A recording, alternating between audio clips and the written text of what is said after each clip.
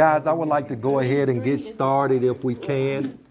I want to, first of all, I want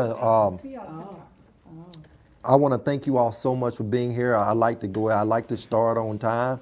And as others come in, they can just plug right on in and pick up where we are. And so I just want to welcome all of you all here today.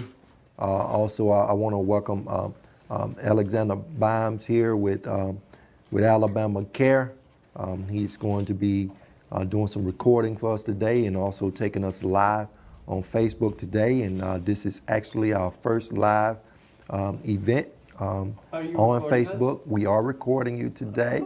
And so we have gotten a lot of requests from people from literally all around the world asking if these events can be recorded or be live and in some type of webinar.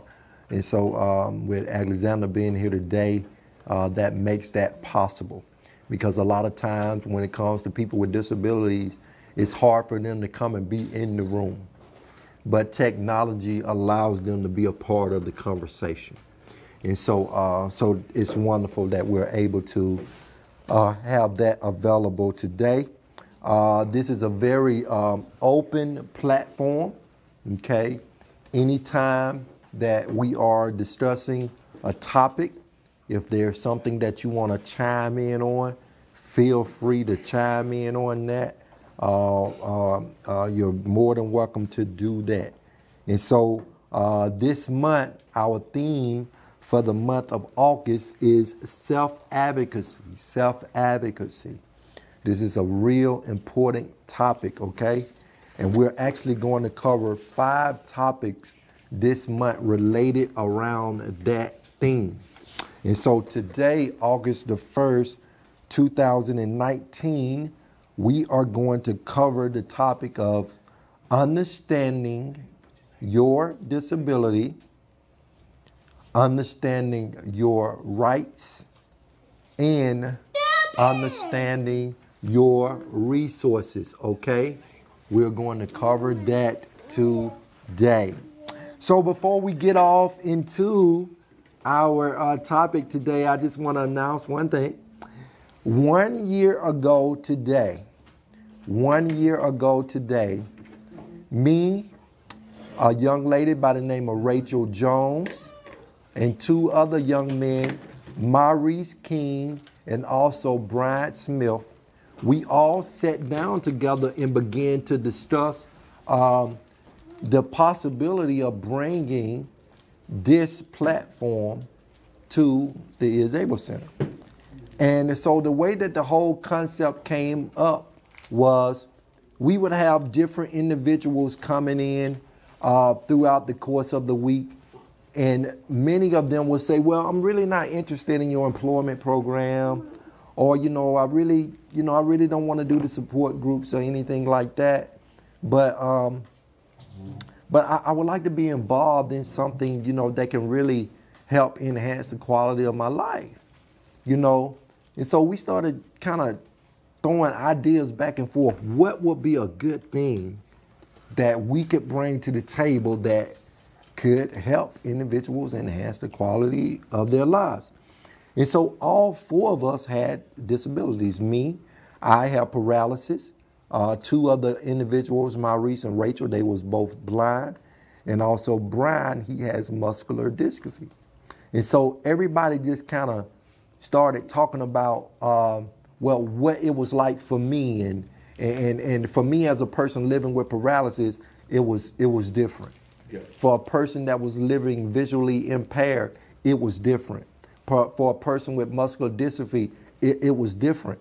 And so you'll see that even around the table right now, we have different individuals with different type disabilities. And so it's going to be different, but the common denominator is, we all need something that can help enhance the quality of our lives. And so what better way to do that than to have life skills / health and wellness classes, where we bring great topics to the table that people can take and tangibly apply to their lives. So today is actually our 1 year anniversary. So you want to give me a hand clap, you know, you go ahead and do that. So thank you all for that. And to celebrate, I bought you some goodies on the table, some sneakers and Twix and Butterfingers. So take a bite out of that sweet stuff on the table today. So, okay, guys, so let's get off into our topic, okay? So I want to, first of all, I want to go around the room and I want to ask you, what do you think self-advocacy is? Let's start with you down there on the end, Paul. What is self-advocacy to you? Well, self-advocacy is advocating for yourself, because whether you know it or not, you know, your parents ain't gonna be your parents. So, you know, it's better start young than get older and not know what to do. Yeah. Self-advocacy means speak for yourself and speak for others who else can't speak for you, unless you want to ask for help or whatever. I like that. I like that. Okay, so to me, self-advocacy means standing up for yourself, educating other people about how you do things or why you do them that way, or what's important to you about, like, how your disability affects, or sometimes how it doesn't affect your way of life. And what I mean by doesn't affect is a lot of times in job interviews or just out in society, people think I can't do certain sports or I can't do certain things just because they see the wheelchair. So sometimes you have to take it from a place of advocating for, like, the fact that, no, I can do these things, and they've already made the kind of assumption without really knowing that you can't, so you have to take it from what you can and what you, like, take away them thinking what you can't do. I like that. Yeah, like that. it's because that they did not understand then. It's probably they don't want to make fun or be mean. They just didn't know then. But finally they changed their mind. But you can change perceptions or mindsets. But that doesn't mean they're totally bad. No. They're wise too. You go ahead. Go ahead. Keep going. But that doesn't mean they're totally bad. And what does self-advocacy mean to you? Huh? What does self-advocacy mean to you? To follow what you're good at. Okay. And you can ask the people who are willingly to help you, not for those who don't know how to help people, like they don't have any experience, not just for helping people with special needs, they just not experienced enough to be a teacher. They just good at their own things. It's like, that's all it is. And go ahead. Well, to me, self-advocacy means standing up for yourself, and also when you're standing up for yourself, you also are trying to change the stigma or mindset of people who may not think you can do things. Okay. And knowing your disability, and knowing what you need, and being able to speak up and tell someone, I need this. Hopefully it works. I mean, I've been through times where I spoke up and explained it didn't work, but it's important. It means to me speaking up for what you need, not letting others dictate to you what you need, because everyone's different. Everyone knows what they need. And advocacy, I would say, is when you're advocating, means to me when you're advocating for other people, for for equal rights or treatment or whatever they need. I was gonna say that self-advocacy can, like what she was talking about, like advocating for a group of people too, because sometimes when I advocate for myself as like a service dog owner or a college student, it has like a trickle effect where it can make professors think, okay, if she can do this with all these various disabilities, then okay, next time I get a student with a disability, period, whether it's the same as mine or not, they don't automatically assume that, oh, that student can't do as well as other classmates because I've been before them and like proven that my disability didn't stop me. It didn't mean that I made exactly. mistakes. Yeah. Exactly. I agree. Exactly. And So sometimes when you stand up for yourself, just when you're standing up for yourself, it has an impact on everybody. it does. Chandra, I want to come back down to you. I know you're hard of hearing, so I'm going to talk a little louder. What does self-advocacy mean to you? Advocacy. No. Oh. Advocate. Advocate. Yeah. What does it mean to you? No, tell me about yourself. Because you can see that. Yeah, how do you stand up for yourself? I don't want to say anything. We want you to say something. I don't want to say anything. Okay. You want to pass? You want to pass? Huh? You want to pass? Don't want. Okay, you don't? Okay. Let's come back. What does self-advocacy mean to you? Me? Yes. Oh, it is presenting yourself to everybody, like what disability you have, and tell them about it. And stand for your right. You have to know your right. You do? Even disability or non-disability, I have to know my right. You do? I also cannot self-advocacy. I always look up to my husband. What can I say? So I also need to learn that. That's interesting. That's interesting what you just said. Yeah. Real interesting. What does self-advocacy mean to you? I mean, I think not being afraid to ask when you need help or speak up when you feel like you're not being treated right or, being treated unfairly. I think you should, speak up and tell them, hey, I don't feel like you're treating me right, or, this is not fair. So you put yourself out there and let them know that, you're not going to stand for that. You're worth more than that. So I think self-advocacy is, knowing your worth and, believing that you are worthy of being treated fairly. So I like that. Everybody had like great points of views. And I really liked the different angle that people came from. And now, before I get into like really explaining how self-advocate came about, I really want to come back to your point. Because your point of view is really totally different from everybody else's point of view around the table. You said that, and this is really interesting, that you have a tendency to look more towards your husband. But you have to learn to start advocating for yourself.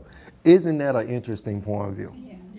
Do you ever think about self-advocacy from that point of view? Not until she brought it up. But going off of that point of view, like as I've, and I think some of this, for me personally, it has come with age. Okay. Like, because I'll tell you, like, I have a lot of disabilities. You see the wheelchair, that's kind of obvious. But a lot of people don't know about my other disabilities because maybe I've been embarrassed, ashamed, shy. Like like you sometimes fear judgment. So like I have to be open about what they can see because there's this big chair here that we can't get around without talking about it. But like other things that like aren't as obvious.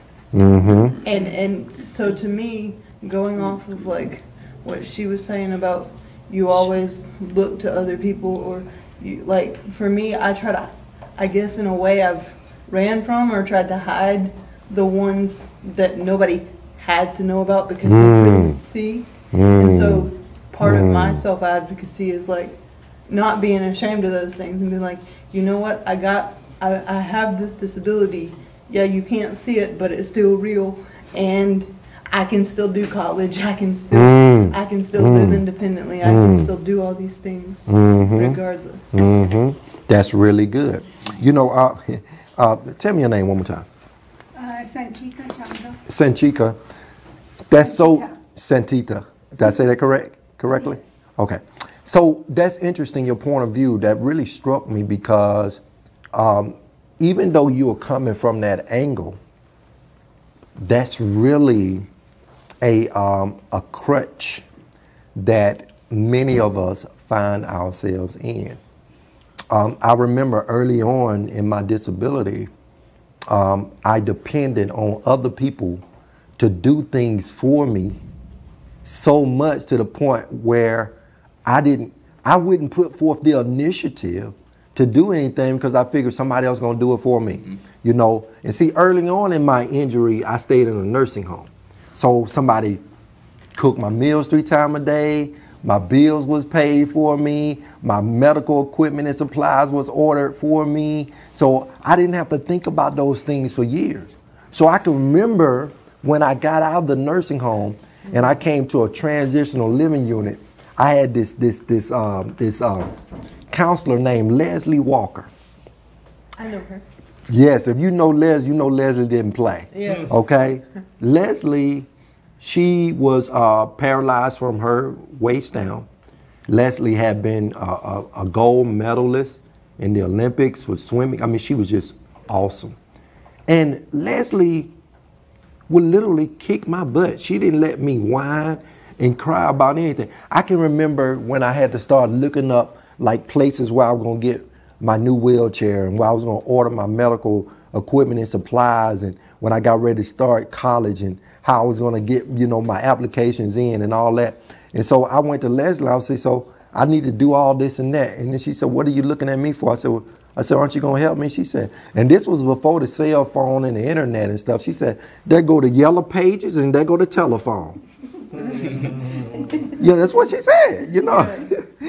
And I thought to myself, maybe I need to go report this woman or something. You know, I was literally thinking that she was mistreating me, you know, because what she was really doing was making me learn independence. And preparing you. And preparing me for, yes. How old was Yes. she? Leslie, she was, I was like 21 at the time, so Les probably was about 30 or something like that. But she had learned it before I did. You understand what I'm saying? It's like a mentoring process. Exactly. So that was really good. So I really want to say this. If you're finding yourself right now leaning on a parent, a spouse, a friend, an organization, whatever, if you're finding yourself leaning on them, expecting them to get things done for you, you're really doing yourself a great disservice. Go ahead. But it is not easy. Like, it's not easy for me, so it will not easy for anybody. But they should be taught. Yes, you're right. How to do that with the example and practice with someone. They can stand for it. And you have to be self-advocated. You have to be self-advocated. They can do that. They need practice. It's so very true. Very true. And like with me early on, I didn't know how to do it. You understand? But you know, and so Leslie, she pretty much throw me in the water and say, learn how to swim. But let's go back to Kanala. Did I say it right? Kanal's case, he has an intellectual disability. So his way of learning is going to be different from my way of learning. I have a physical disability, but I don't have anything intellectual. So I may be able to get things one time where it may take Kanal more than one time. It doesn't mean that he can't learn, but he has to learn differently. Exactly. So his approach, the approach that Leslie took with me, probably wouldn't be the same approach that will work for him. Yeah. He would have to be walked through it, taught. Maybe repetition helps him learn, you know, whereas if it wouldn't take that for other people. So everybody's disability is different. It is. It's not a one size fit all. Even if It's you different. have the same disability, Yep. I was just thinking there about can be 8 million, and I've learned this from coaching kids and volunteering with Mm, kids camps and stuff. There can be 8 million ways, like how I tie my shoes. There could be 8 million ways for people with CP to do that, but we all have the same diagnosis on paper. But depending on how that disability affects us, what limbs and whatnot, or if it affects you somewhat intellectually, then you're gonna have to approach things a little differently than like I would to tie shoes or do something simple like that. And a lot of times people don't realize that like even daily tasks can be different with a disability. So true. So true. Depending so on true. And I've seen that even, with me with paralysis.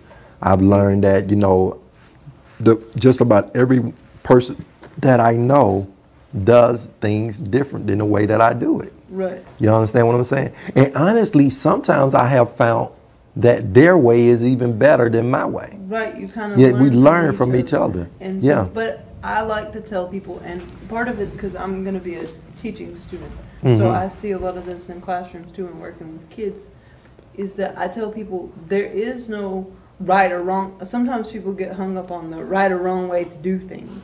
As long as you're accomplishing things, there's no right or wrong way how to learn how to do something or how to accomplish doing it, as long as you're successful in doing it one way or the other. I like that. I like that point of view. And one thing also is sometimes with your disability, and this has happened to me, the way you've done it, maybe you do one thing for years the same way, but then something happens and you actually end up having to change the way you do that because of different circumstances.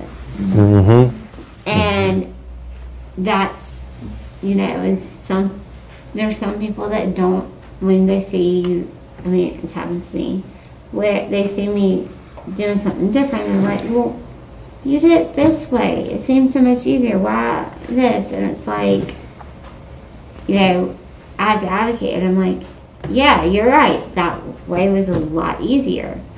But it does not work for me doing it that way So anymore. true. So true. And Brittany, it's so important that we're open-minded when it comes to that too, and that we allow people to find out what works for them. You understand what I'm saying? That's very, very important. I want to share a little history about the self-advocacy movement and how it all came about. Okay, so I'm going to read this to you. Self-advocacy refers to the civil rights movement for people with developmental disabilities. Now, what you got to understand about developmental disabilities, a lot of times people hear this and they think that developmental disabilities are just for people who have intellectual disabilities, but it's not. It's even much broader than that. I actually have a developmental disability because I became disabled before I was 21 years old. So that puts me in that classification as well. Okay, it's also called cognitive or intellectual disabilities and other disabilities. It is also an important term in the disability rights movement, referring to people with disabilities taking control of their own lives, including being in charge of their own care in the medical system. The self-advocacy movement is, in basic terms, about people with disabilities speaking up for themselves. It means that although a person with a disability may call upon the support of others, the individual is entitled to be in control of their own resources and how they are directed. It is about having the right to make life decisions without undue influence or control by others. Powerful. When I first got hurt, I ended up becoming a ward of the state. So the Department of Human Resources pretty much, you know, owned my life. And they put me in a nursing home. And I remember when I got my first apartment. And the Department of Human Resources came in and told me that I wasn't going to be able to live on my own. That the best thing for me to do was to go back to the nursing home. Now I'm 22 years old. And there's nothing wrong with me except the fact that I have a physical disability. And you know that a nursing home is a place that you put people to spend the remainder of their days. It's the last resort. When all options have been looked into, the nursing home is normally the last place that you go.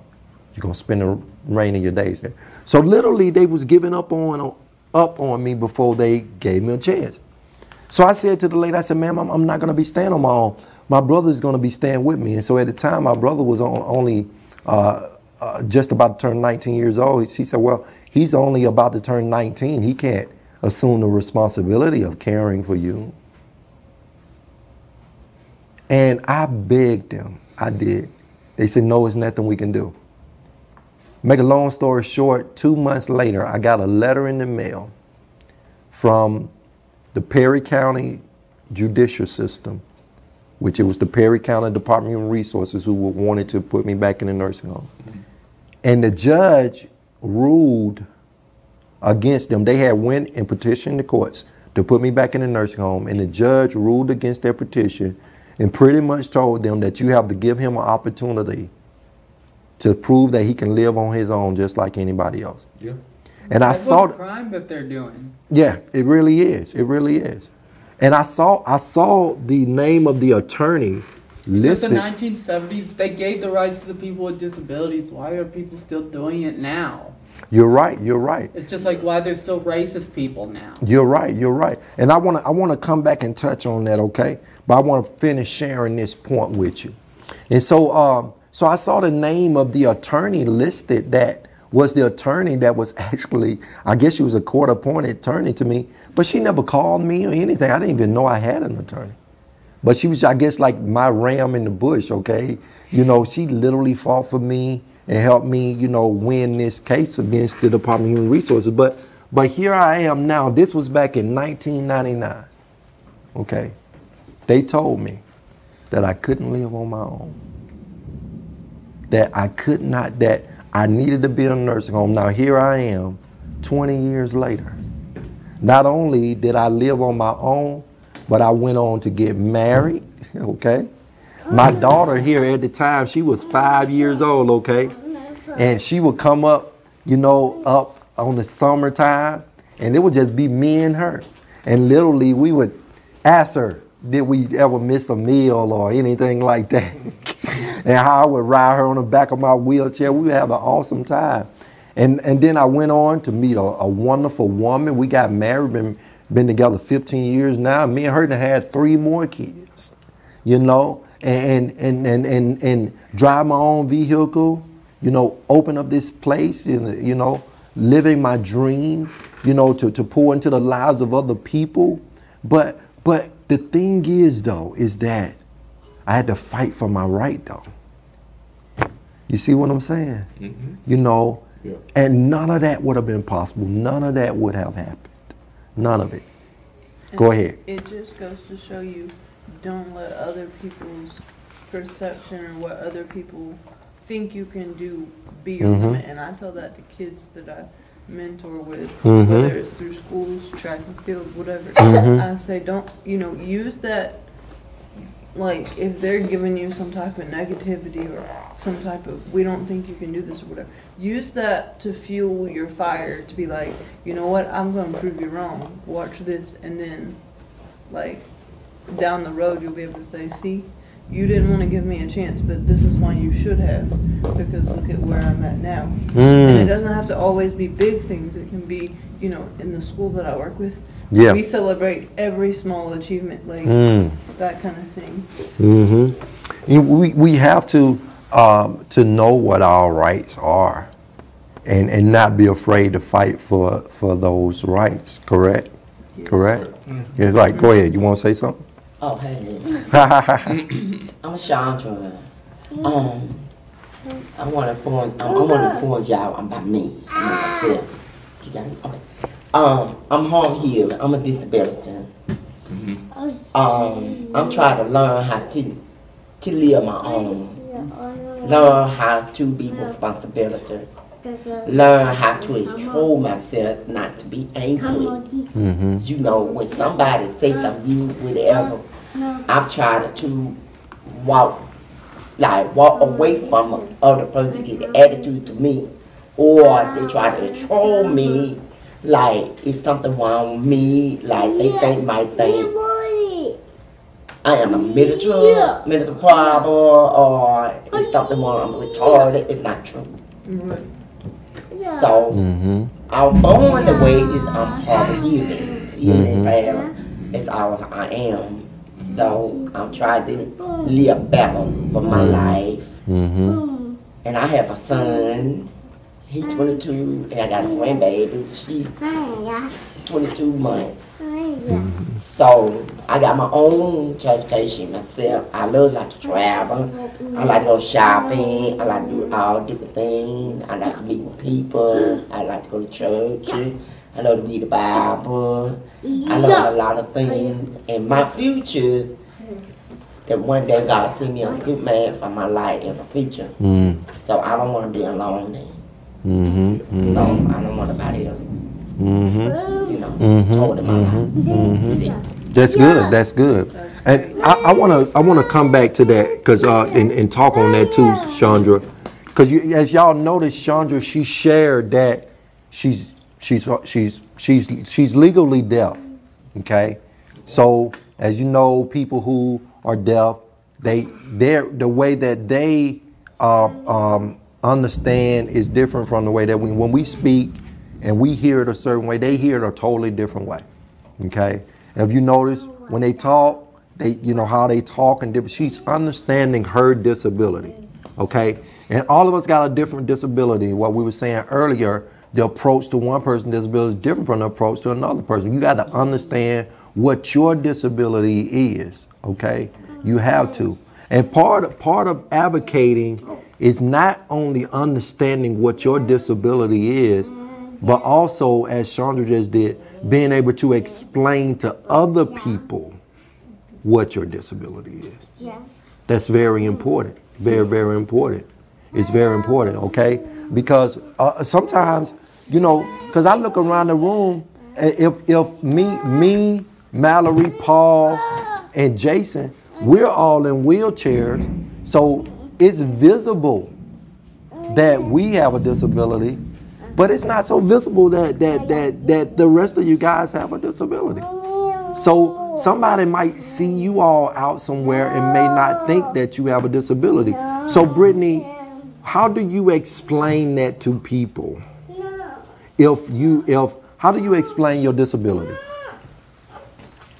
Well, the first kicker that's really hard is that my main disability is an undiagnosed neurological autoimmune disability that hasn't been discovered. Well, so I've learned from my neurologist that basically the best way to explain it is it's like multiple sclerosis or MS, but it's not. But it acts like that. They're going to test positive for that. And then,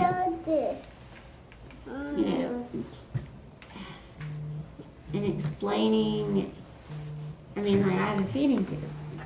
And some people are like, well, you can eat. I'm like, yes, but I can't eat a balanced meal a day to survive. And I don't know, and sometimes they're like, but you're eating, you're getting calories. And I'm like, but it's not balanced. And they'll ask me, well, so are you on soft foods? No. You know, what I can eat, it depends on the consistency, the day. My esophagus is messed up. And so some days are better than others. Consistency, the day, and just, you know, that's basically. Conchandra? Kunal. Kanal? Do you ever have to explain your disability to other people? Not much. Not much. If you had to, how would you? Like telling people I'm very smart. Okay. Because they would have a misconception to think that you're not, but you are. Yes, You are. that's correct. Very, very important. Very important that you're able to self-advocate in that way. That you're able to tell people, here's what it is for me, and here's why it's different for me. Because one thing you have to understand is that for those people who have not really been around people with disabilities, they really don't know how to interact with us or know what it is that we need. And so it's very important that we are able to self-advocate for ourselves in that way, that we're able to calmly explain ourselves to those people. And what Chandra said is that she got to learn how to do it without getting angry. And that's actually one of our topics that's actually going to come up on August the 22nd. We actually going to talk about advocating assertively without anger. So I don't want to go down that road today, because we're going to get on that topic on the 22nd. It's going to be a really, really great topic too, because a lot of people they are angry because they feel misunderstood and different things like that. So we are going to come back to that. Okay. So it's very important that you're able to self-advocate in that way. So let's go to the rights part of it. Do everybody in this room feel that you understand what your rights are as a person with a disability? Yes or no? Is that we have a right to give our opinion, a right to vote, and a right to eat wherever you want, and a right to try your favorite stuff. No one cannot tell you about your opinion. No one cannot hurt you about your opinion. It goes for everyone, even people without disabilities, and no one cannot tell you who you should vote, and that you're not allowed to vote, and that's all.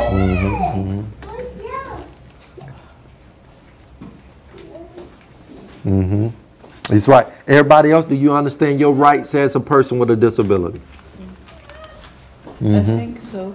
I know that, like, as far as rights for, like, medical equipment, you know, service animals, like, even employment and stuff. Like, I think it's important, and sometimes, like, as you're younger, it's one of those things, like you were talking about, they need teaching, they need to learn. You have to learn, like, I learned through Lakeshore Foundation where I did sports at and stuff. You have to learn, like, because employers are not supposed to discriminate because of disabilities, for example. But then you get into the whole idea of I mean, sometimes, and I've experienced this myself, sometimes there are loopholes because they're not going to tell you, like, I didn't hire you because you're disabled.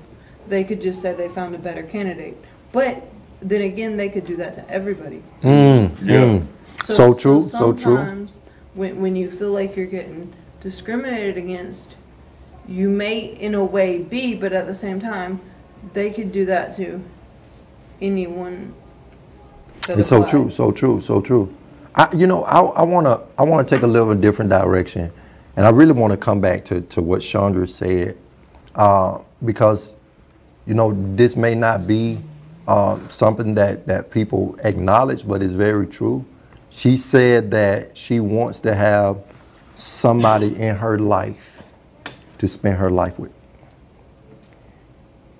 Do you know that, believe it or not, I can say this because I know it's true because I've had it said to me that there are people who think that because you have a disability that you don't have the right to have somebody else in your life, to experience love, to have a spouse in your life.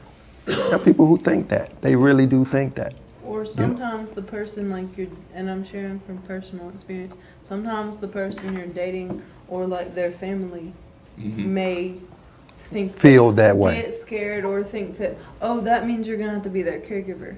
Because like I was engaged and his sister talked him out of marrying me because I hurt my back, like I tweaked it doing sports or something. And she thought, oh, like, and she told him, she convinced him not to marry me because he might be my caregiver. And the truth of the matter is, if you have a disability and you meet somebody who's not disabled, yes, there is going to be some level of responsibility on that person.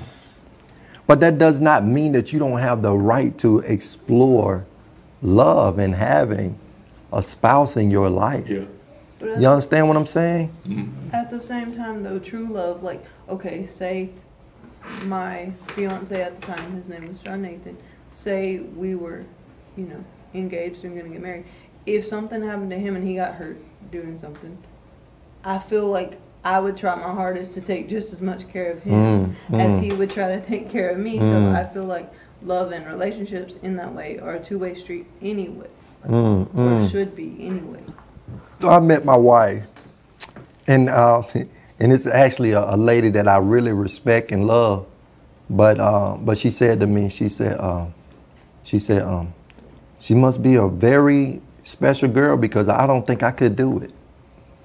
You know, and I just changed the subject, and I know that she really was, she wasn't trying to be offensive, but she did not realize how that statement hurt me by saying I couldn't do it. In other words, I wouldn't be able to love you because you're disabled.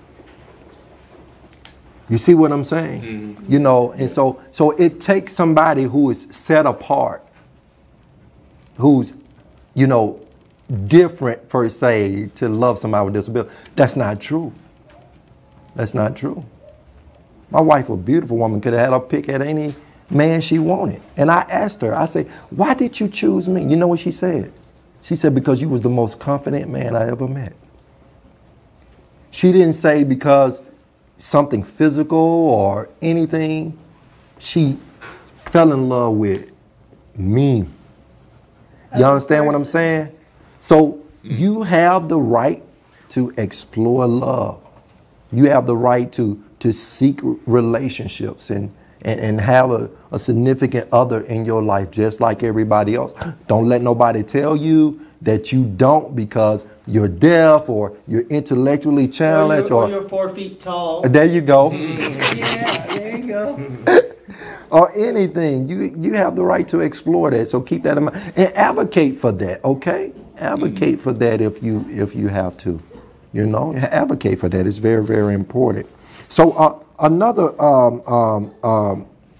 going back to our rights.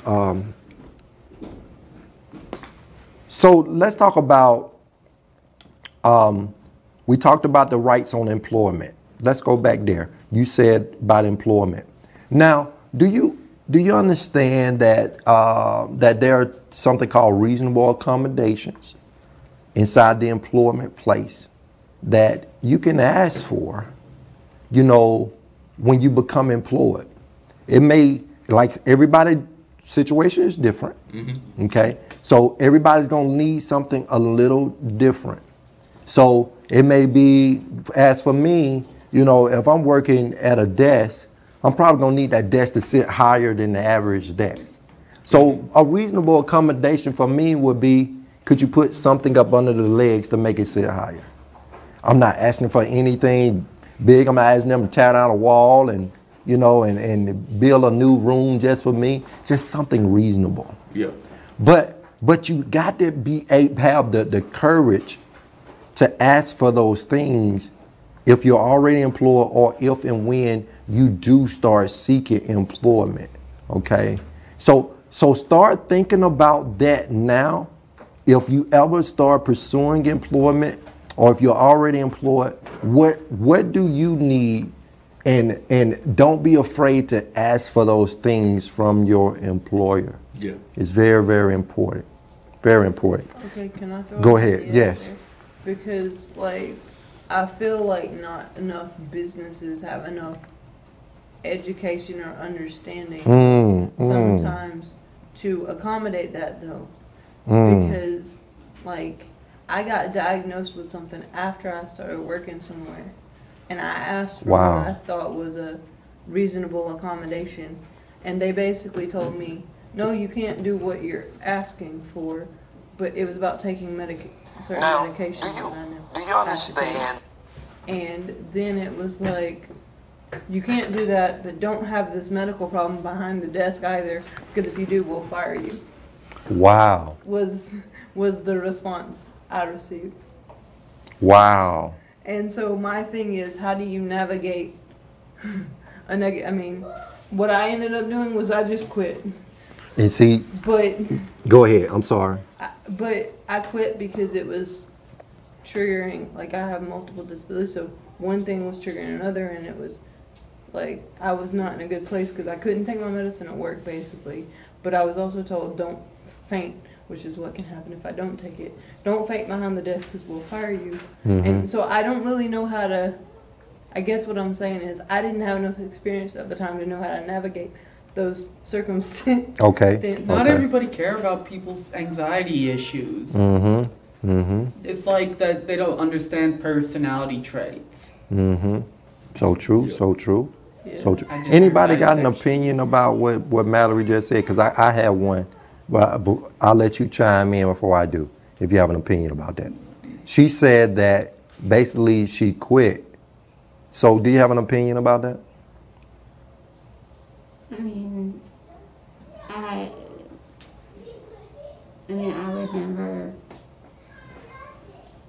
would never tell someone to quit. I would probably maybe talk to someone else that you know and say, okay, can you recommend a different accommodation, reasonable accommodation that I could try with them? Not just give up with the first one. And you may have tried multiple. I'm just saying, if that was the first time, I wouldn't just give up. I would say, or even ask the employer, okay, you don't want to give me the exact accommodation I'm asking for.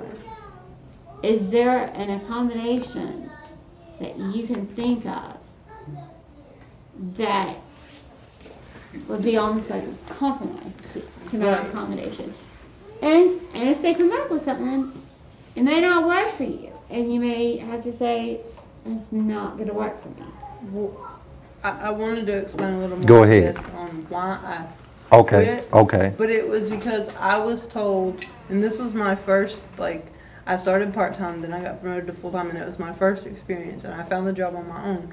But then I was told basically, you quit or we fire you. So being that I was so new to it and like not used to how to navigate it, I quit because I thought it would look better than being fired. And then it always follows you around, you know. And you guys, listen to it. This is a great learning experience, okay? Well, that's why I'm This is a sharing. great learning experience that Mallory is sharing. There was Because a question online to say, is that some type of discrimination? very. I would reply and say, yes, it is. You know, that it is some form of discrimination. When you agree, Mallory? I would definitely agree, but the other thing I did that I didn't share initially was I asked for, like, so there was this closed door meeting of like me and 3 of my supervisors, and they wouldn't let like anybody else in there to support me. And so it was like I was being ganged up on. But then at the same time, I asked for because I knew a friend that had said you're supposed to be able to get representation if you feel like bullied or discriminated against or whatever. So I asked them for a representation, like a rep or whatever, and they said, no, you don't qualify, you don't get one, you don't need one. Your friend was correct. This isn't that serious. kind of thing. And I was like, okay, you're basically telling me to quit or I'll be fired. But then you're telling me I don't get representation. Like, I don't need help. I don't need somebody in my corner, basically, is what they were saying. And I'm like, it sure does darn feel like I need somebody in my corner over here because it's three of you against me. And part of the reason, like, I quit is because I had tried very many avenues of, like, reaching out and asking for accommodations and asking for help with various, like, this was kind of the straw that broke the camel's back because I had had other things too where they had denied things and not been very receptive, and I was just like, when you start messing with my medicine on top of everything else, and I couldn't find a middle ground with them, I was like, it's better my health wise for me to quit. It's better than carrying around you got fired on your, like, around with you when I go to, like, do other jobs. So true. You don't know how long it would have been before you used that medicine to prevent you from passing out.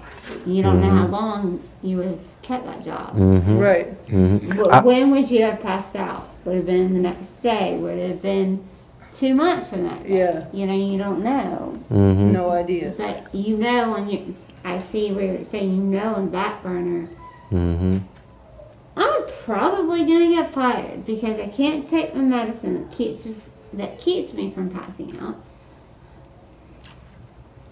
So, you know, why I kind of get what you're saying. Why would I stay here? Because even if you stayed there working until you passed out, you knew in the back of your head it would happen. I'm gonna get fired eventually. But at the same time, I guess my thing is the trying to negotiate, like she had mentioned.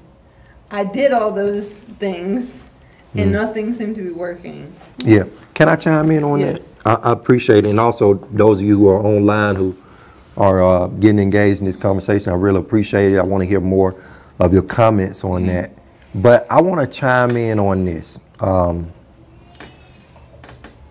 Advocating at times will not be easy, okay? It will be difficult sometimes. And sometimes advocating means that you're going to have to be willing to go the extra mile to get what is right for you. Okay? Now being assertive, you don't have to get angry, but that doesn't mean you might have to knock on some doors you wouldn't normally knock on, or go above some people that you wouldn't normally go above. But if you know what you need is right, and it's really not really disrupting the atmosphere of the workplace, it's really not going to harm anybody, because those things that you mentioned was not going to disrupt the atmosphere. It was not going to harm anybody. They just didn't want to be inconvenienced in any type way. So they looked at you as an inconvenience. So it'd be better to get rid of this inconvenience than to accommodate this person. And so what you have to do, advocate, means that sometimes you got to go over some heads and you got to knock on some doors, or you know, and rattle some cages to get what you need, okay? Because honestly, in that case, it would have been better to be fired than to quit.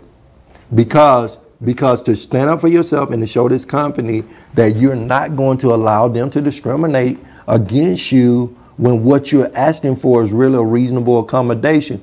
And in the long run, it would have shedded a worse light on the company than it would have on you. Yeah, because they would have heard, it would have been wrongful termination. Okay, so all I was asking for, to clarify a little bit, is I wanted them to get somebody to cover the desk like I was a receptionist. Exactly. I was wanting to get somebody to cover the desk so I could go to the bathroom and give myself insulin.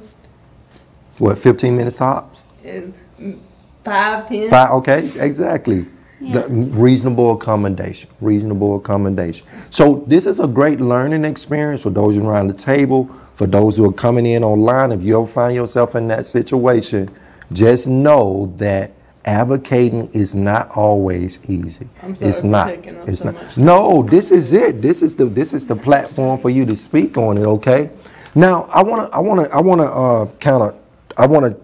to share this second line here, where it talks about, because sitting around the table, we do have 3 people around the table who do have some intellectual disabilities, and I'm sure there are some online.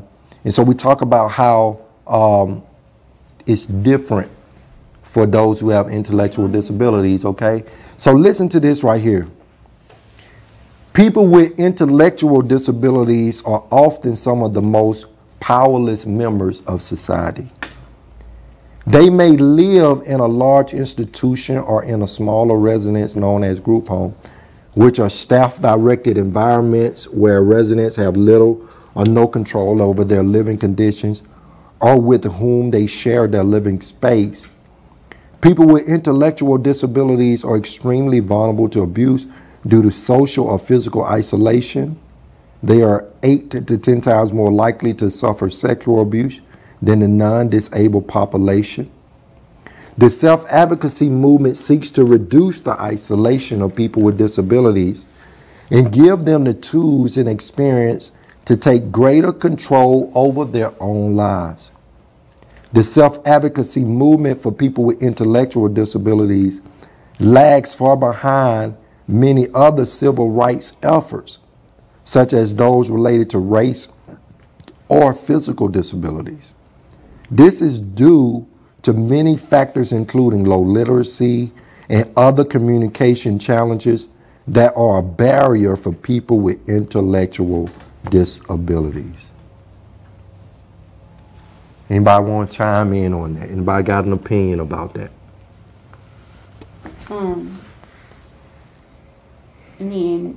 Okay, can you read the first sentence again? Yes, I can. I had a point about that. People with intellectual disabilities are often some of the most powerless members of society. Yeah, okay, yeah. Well, personally I think to a lot of people it may appear that way. Times are changing. And why I say it may appear that way is because of the way history has treated people with intellectual disabilities. They get born, they're put into an institution, they're never really taught anything. So they don't know. If they were put in an institution from a child, from a baby, they're not taught. So there are things those people can learn if they were taught from the beginning. Yeah, am I saying, they're still going to have challenges. Yeah. They're still going to have challenges. But I think a lot, I know some of it is because people don't try to teach them. Even in elementary schools, you'll hear them, oh, well, all our students are fully in the classroom, are in the classroom all day. You know what happens in a lot of those classrooms? The student with a disability is in the corner. Well, maybe in the corner, but maybe at a desk with other kids, but just sits in the room and plays the iPad all day. They don't try to do this, and this is one thing I'm very passionate about, is using other peers to help them learn things. So a lot of this, some people may not ever be able to learn to read, but they can be taught, well, okay, this logo, like on this flyer, when you see it, oh, well, this is about the Able Center. They can learn pictures and relate the pictures to things. There are things that can be learned if they are actually included, or they may do something different.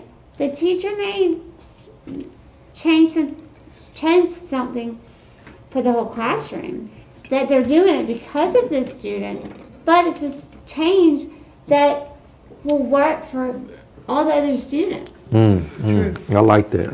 And, having maybe one student who does the iPad, maybe they put the classroom, a PowerPoint together where maybe the other students are the ones who compose the PowerPoint, but they put it together. And then they do it. So sometimes changing things around will help with that. I like now, that. also the abuse. Okay.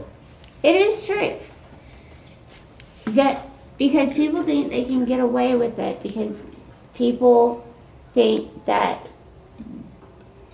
people with a disability, intellectual or non, aren't going to realize, oh, this is wrong. And they're going to be easier. I have, between the ages of 2 and 4, more than one time, was molested. And I was at a daycare to help me get into be independent with my disability. And I think when you isolate it, yes, because people are going to go there and think, oh, well, we can do this, and they're not going to say anything. I was threatened. I didn't say anything for a long time. But you know what happened? My behavior changed. So my mom recognized I was a different person and knew something was wrong. And finally came to me, and I finally, you know, told her. But so if you isolating people, you're gonna have a higher, especially group homes with intellectual people, because they don't realize a lot of them, because they haven't been taught about, okay, well, it's okay for this person to touch, you know, hold your hand, but it's not okay for them to hit you or touch you in certain places. Yeah, or touch you in certain places. Some of these people aren't taught that, and that's why they're at a greater risk, because they think these individuals aren't going to realize it's wrong, and a lot of them won't, because they were never taught. Brittany, can I chime in on that? Sorry. This is so good. One thing I like about this platform, and this is why we call it Life Skills, because it gives us an opportunity to really touch on topics that don't want to be discussed, okay? But they are part of real life. And the reality of real life is that oftentimes people with disabilities, and even more so those with intellectual disabilities, are abused, even sexually, okay? And I remember Karen Cobb sharing something with me that had blew my mind. She told me that women with intellectual challenges is among the highest numbers of those in sex trafficking. And I did not realize that. That blew my mind when she shared that with me. I had never even thought about that, but that, you know, in a sense makes sense. You will go after those who are more vulnerable, less inclined to speak up for themselves and different things like that. So I'm really glad we're exploring this avenue with this topic today, because what I want to say for those of you who are around the table, those who are online, who are watching too, if you are in a situation that you're feeling uncomfortable about being touched in a certain way, or you know, and I'm talking sexually, okay, and you know that it feels uncomfortable, part of self-advocating for yourself is speaking up and telling someone that I am being treated in a way that makes me feel uncomfortable. All right? So that's part of it. And someone can help you decide if it's actually something, if it's just, you know, some people are like, you know, some people say, don't get in my space or bubble. So sometimes it's not anything wrong. So when you get into it and they say what happened, they're like, oh, well, no, that's not abuse. But speaking up, if you feel uncomfortable about a situation, you should tell someone. It may end up, they said, oh, no, they were just being kind, and you just don't like people really close to you. But if you're uncomfortable, speak up, and someone can help you figure out if something wrong really happened. I want to say this too, Brittany. One thing you mentioned, and it's very important, if we have parents who are listening to this too, especially if you're a parent of a child that have an intellectual disability. Brittany said that her mom recognized that she was different, that something was wrong. Because now it can be hard for somebody who doesn't have any type of disability, who is being sexually violated in a certain way, to go and tell somebody. Because are they gonna believe me? You understand? Thinking that way. Yeah. And so even more so for, you know, those of us who are intellectually challenged, because, you know, are they going to, or is that person going to say, well, you know, they're intellectually challenged, they really making that up or something like that. So really be open to knowing when your child behavior has changed after they have been at another place that probably they didn't normally go to that place, or they've been there for a while, but they act a little different when they get ready to get out of the car now, or when a certain individual comes around, they're a little bit more, they begin to not talk or open up. Start looking, because all of those are signs, okay, that you need to start looking for if you are a parent with a child that have an intellectual disability. Even if the child didn't say something, the child, it's going to affect that child. Like for me, I had never had a nightmare before. I started having nightmares. I was threatened anytime where I went was brought up. I would start getting upset. And I had separation anxiety. And I was a happy-go-lucky little child. And at 5, I mean, my mom finally said that I was in timeout one day, angry, kicking the china cabinet. And she finally came over and said, Brittany, what is wrong? And she knew it wasn't whatever I did, whatever I was in timeout. That's what she knew. And so it is important for parents to look for major difference in your child. You know, now it's different, you know, if they go to daycare and then they're not wanting to go, you know, sometimes kids just don't want to go.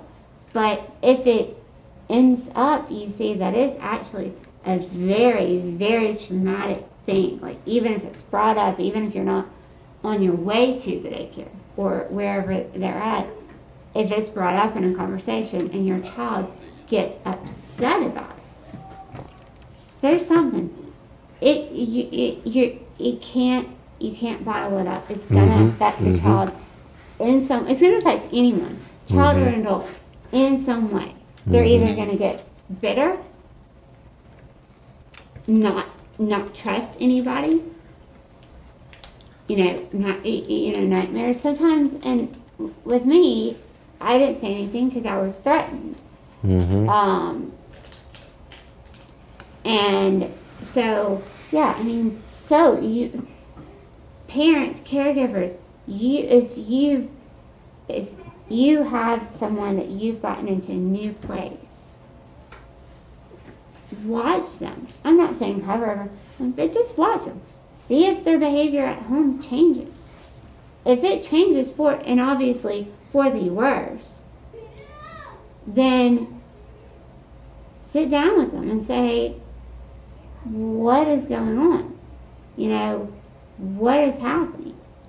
And I came out with mine to my mom, and I mean, yeah, we did do the right thing by going to court, but pay attention, because it's going to come out in some way. Even if they're not saying it, something's going to be different.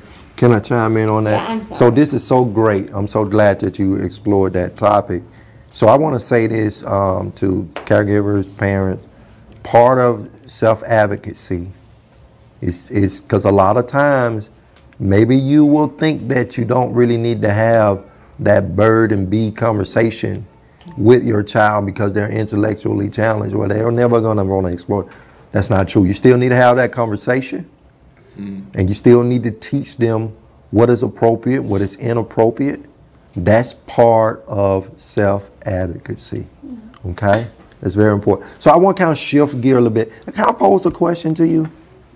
As a parent of a child with an intellectual disability, what has been you would say one of your greatest challenges when it comes to self-advocating for your child? Like, I always have to do the advocacy for him. Okay. He never could do it. Okay. So any meeting or anything, like, he's not there. So I have to do that. So I have to teach him that. And I have to Because teach a lot of him. times I would be at home because watching TV, because sometimes I don't feel like sometimes when I'm worried that there'll be And, kids. teaching children. him what to say, what not to say. Yeah, not yeah, teaching. yeah. Just like sometimes when there are children around, I sometimes say that I wish there's no toddlers around, only Oh. just three. Okay, that covered that what he has to say, Yeah. what he doesn't have to Yeah. say. And before we go somewhere, I prepare him. Okay. We are going there. They all are going to be there. Mm-hmm. That's what you act. But 4 is not toddler anymore. Yes. Mm-hmm. Mm-hmm. And he asked that he is appropriate or not. Yeah, yeah, And yeah. when after behavior that we come home, we talk about it. Mm-hmm. Today what went wrong, what he did not do good, and what even praise what he did good. Mm-hmm. Mm-hmm. That's good. Thank you for sharing that. So, as in our last 15 minutes or so, I want to talk a little bit about resources. Okay, it's very important that you understand what your resources are. Okay, what I need may be different than what you need. It's obviously that Chandra is not going to need a wheelchair, okay, but she may need some type of hearing aid device. You understand what I'm saying?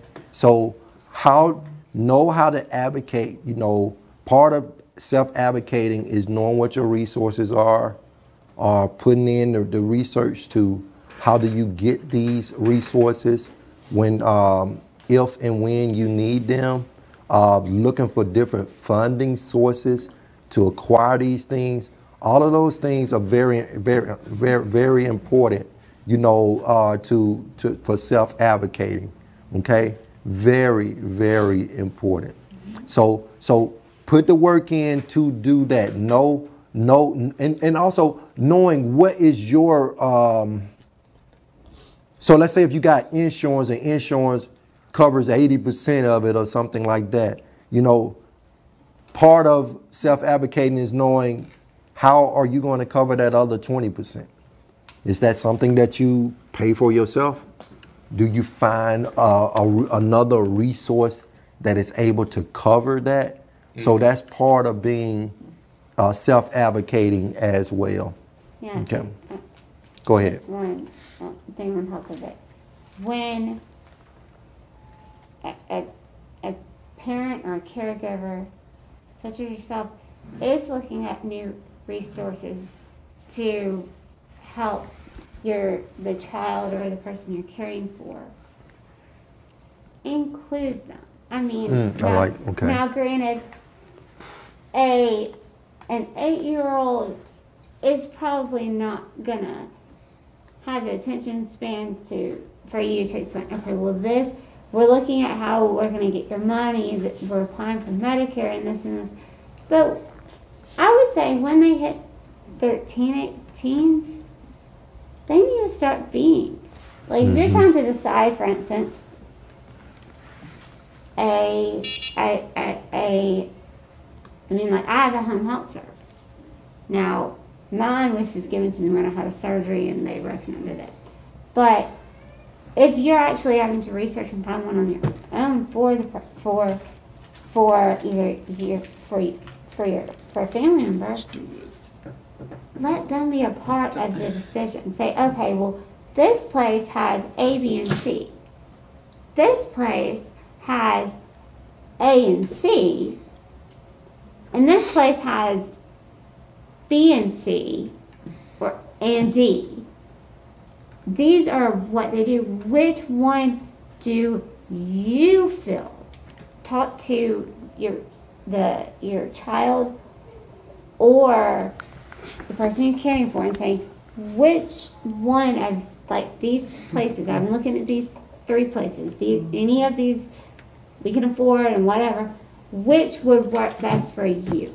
Because they are going to know, because honestly, people say, well, and parents do know what's best for their children, but when it comes down to maybe how they need to learn or what sometimes they know what they need a lot of times, what the kind of help they need.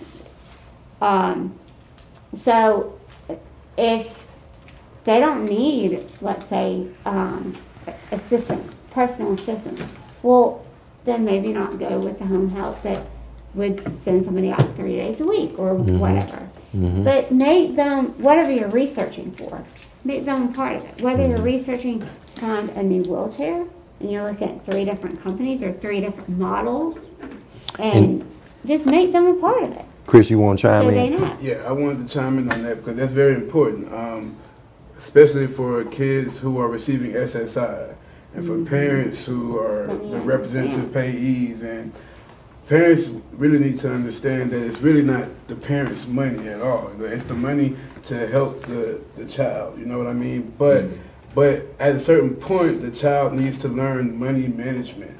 Especially, like, for an example, me, I went to college and my mom didn't really tell me how much money I had coming in. I didn't know what the full amount was, and so I would call home and ask for money, but I thought I didn't have any money. So really, I had a whole 721 check to myself that would not have put me into debt, but I didn't know that because she was using it for herself and to get me things too. It wasn't like, you know, she didn't help me out, but I would probably only see $150 out of that 721. And I was all the way in Tuskegee, you know what I mean? So it was something that could have helped me understand how to manage my money better and wouldn't have put me into debt. And there are also things, like she said, children need to be included in everything that you do for them, so that when they become of age, they'll be able to do it themselves. Because parents won't always be there, and that child has to become an adult, you know? Yeah. So part of knowing your... If the parents are the representative payee, will make sure they understand what that means. Right. Like you did not understand. Right. And so you didn't think you had money. Well, that needed to explain to you because that was your money. Right, exactly. And so it needs to explain, so if they're on Medicare, they can understand where the money's coming from, why they're getting it, what things would kick that check away. Right. Or services, not just money, services even.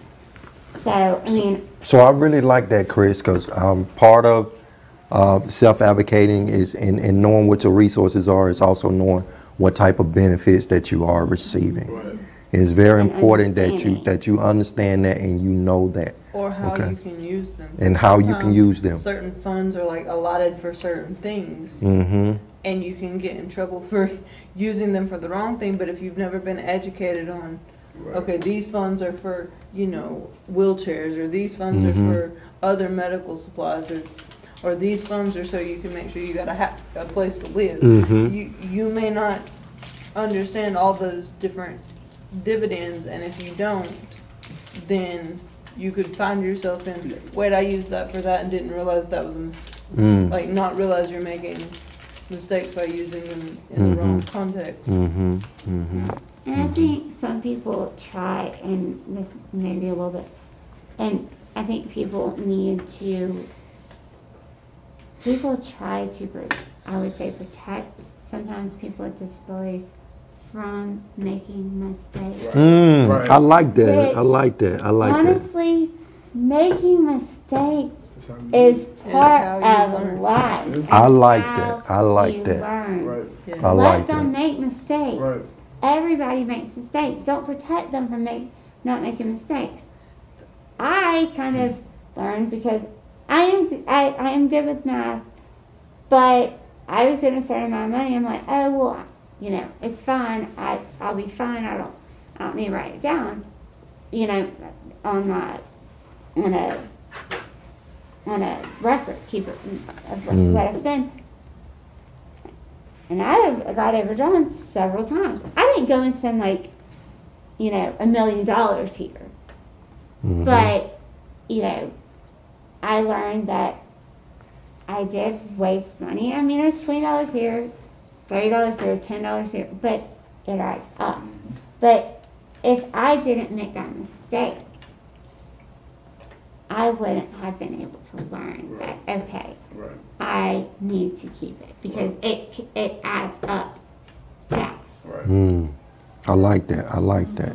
I like Me, the dollar store, that's a dangerous place for me. Yeah, I made that mistake, not to let him make mistake, but Uh-huh. it's very hard. I like that, You Mom. want your child to You want the best for them. You want You the best want to for them. protect them, and that's a good thing. But Yeah. at Lakeshore, That is my mistake I make. I And know. you gotta, I you mean, gotta find that balance, like, Some things like, you do need to protect them. you know, because you're gonna know him better than anyone. Okay, and so what you have, so you're gonna know when he's treading in dangerous waters, but also as a parent, you got to understand when you're really not letting him have enough room to grow, to find his wings per se.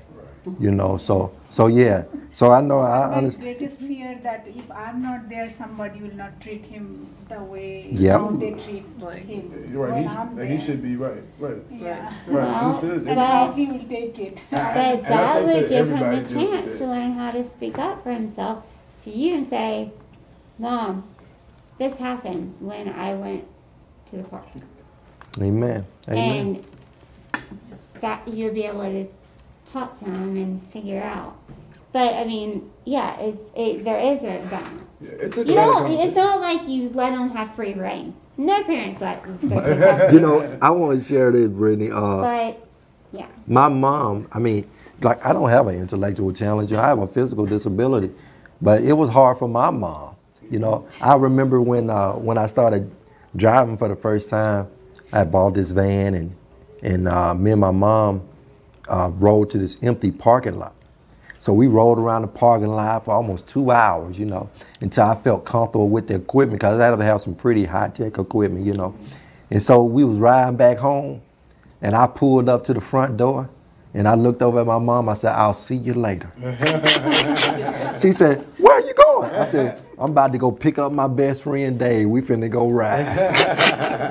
And my mom got out, and I was pulling off, and I looked in the rearview mirror, and she was standing there looking like, "Oh my God, my son's about to go kill himself," you know. And it was hard, you know, for her to let me go. Yeah. I think all Yeah, parents you know. have that fear, especially once a child turns 16. Yeah.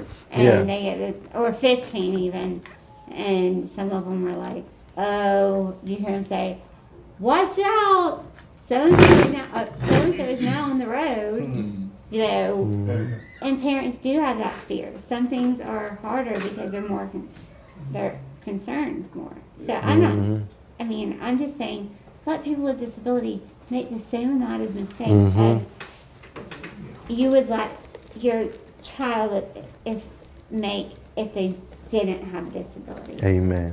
You do need to protect them from some things.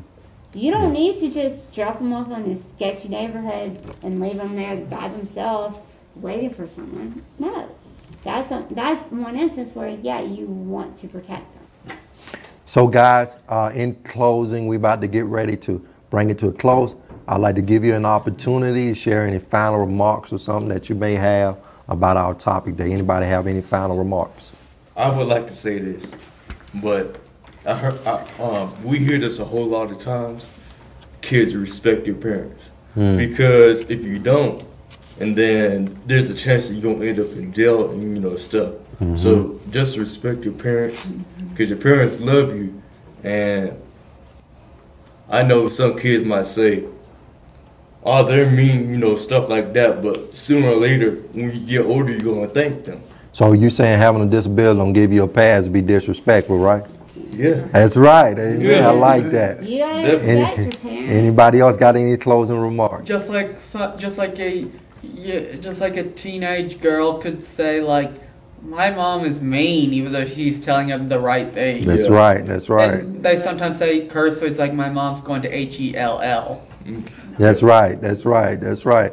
Anybody else got any closing remarks before we bring it to an end? Thank you. It's it's a great session. I will be attending others too. Thank you. And I think it will be helpful. Like they talk Yeah. to each other. So many small things like no anger, calmly, handle calmly. Anything everybody's saying, it's helpful. Yeah. I want to go ahead, Chris. I would like to say that there are a lot of resources and a lot of outlets that are coming along here in Birmingham for people with disabilities, and I think that please take advantage of all of them. Like this is a very good support system here, and this is really good. I wish I would have had it when I was growing up. It would have been something great that me and my mom could have come to, and we would have been able to understand the disability world and the life that was to come for me. So this is really good. Like Also, guys, I want to. You work at. I'm looking at your name tag. You work at a great resource. Yeah, I want to share this. This is Chris Adams. Him and I, good friend of mine. And Chris, I don't want to close without giving you an opportunity to just share with them. Tell them your position at your organization. Okay. You tell them about your organization. Okay, I work at Disability Rights and Resources. We are an independent living organization, so we teach independent living. We teach self-advocacy. We teach life skills. I work in the employment specialist department, so I help disabled individuals obtain employment and obtain the necessary skills to gain a job. So I help people deal with resumes, help with online applications. I help them put together any type of like Medicaid application, anything like that. It's a full circle that we deal with home modification. We help people transition outside of nursing homes back into the real world. And there's a number of referral information that we can give as well if you ever call our phone number. What is that number and website? My phone number is 205-815-6144. And I'll say it again, it's 205-815-6144. Is there a website that can be visited? Yes, drradvocates.org is our website. Share that again. drradvocates.org. That is our website. And there, even if you just give that phone number a call, if you're not looking for employment, I can get you situated to any type of life skills that you're looking for, home modifications, or anything else that you may need that we can provide services for. So those of you who are listening online, please take advantage of that resource as well. We also deal with youth. We also deal with transitioning youth into adulthood, into college. So we deal with high school age students. So 14 through 18 is what we deal with. Amen. So I want to also share, Susan Ellis shared some information with me. She's Executive Director of People First. And so they have a new program that they are doing. And so they are really targeting youth leadership program. And they are looking for youth between the ages of 16 to 26-ish with developmental disabilities. And so on August the 24th, their theme is going to be on health. And they are going to be meeting at 1929 Canyon Road, Vestavia Hills, Alabama, 35216. You can call Susan directly at 205-422-5006 for more information about that program. So I want to thank you all. Can I close? Yes. Thank you all so much for being here today. I really appreciate all of your input. Means a lot to me that you came and actually shared today with us, as this being our 1-year anniversary for these specific classes. So thank you all so much for being here today. Alexander, thank you so much for giving us an opportunity to go live today. And I want to thank those of you online who commented and watched the video today. I'm so grateful. So thank you so much. And coming up next week, we are going to look at on August the 8th, same time at 1:30, we're going to talk about self-determination, decision-making, and goal setting. And we're going to have a special guest, Miss Alicia Finley. She's a wonderful young lady. You do not want to miss this young lady. She is powerful. Thank you for being here today. Have a great day.